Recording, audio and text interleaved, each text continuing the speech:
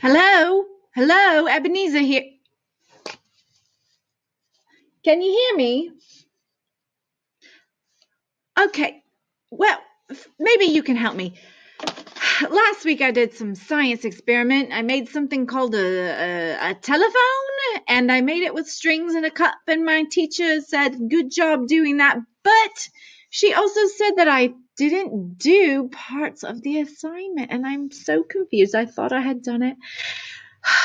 I'm just trying to do my best to figure out this thing called Pear Deck, but it seems that some of the slides had audio and I couldn't hear them. Please help me figure this out. If it's not one thing, it's another. Hey, Ebenezer.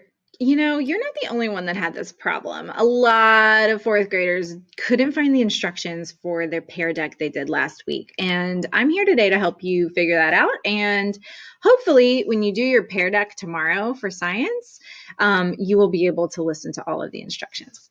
So, I suspect that you probably opened your Pear Deck and you started your assignment and you saw the video that taught you how to make a string telephone, and then you clicked through some slides, and you might not have realized that there were instructions for you to do things like make models, like these beautiful models.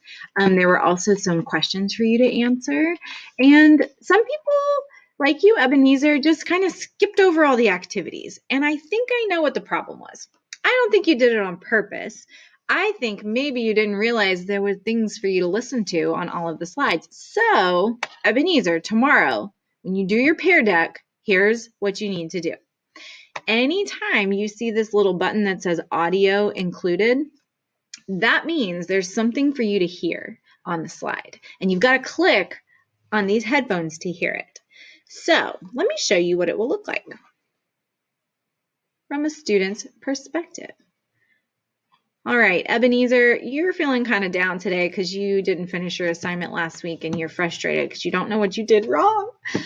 So here's what a Pear Deck slide might look like to you. If you see this little green, bluish, greenish box, that means there's something for you to hear on the slide. So you've got to click down here in the corner on the headphones, and it'll pop up, and you can press play. Sound travels not only through air, which is a gas, and there you have it. So last week, you might have seen some slides, and you might have thought that you didn't need to do anything, but actually, like this one was blank. You were supposed to draw on it, but you might have seen this slide, Ebenezer, and thought, oh my gosh, I don't know what to do. It's just a blank slide. What on earth does Miss Kipling want from me? So it says audio included. That means that your instructions were in an audio file. So you can listen to them by clicking down here on the headphones. And it said, now that you've learned how scientists can use models, it's time to create your own. On this slide, you'll draw an so you could hear the directions for what you were supposed to do on that slide. So Ebenezer, a lot of fourth graders just clicked through these because I don't think they knew that this audio was here. So don't worry about it this time. It's just one of those things we're all figuring out about distance learning. But tomorrow, you've got another Pear Deck, and on that Pear Deck, you definitely want to make sure that you are listening to the audio on the slides.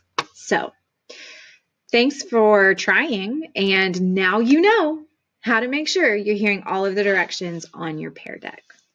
I hope that helped. What's your name again? Ebenezer.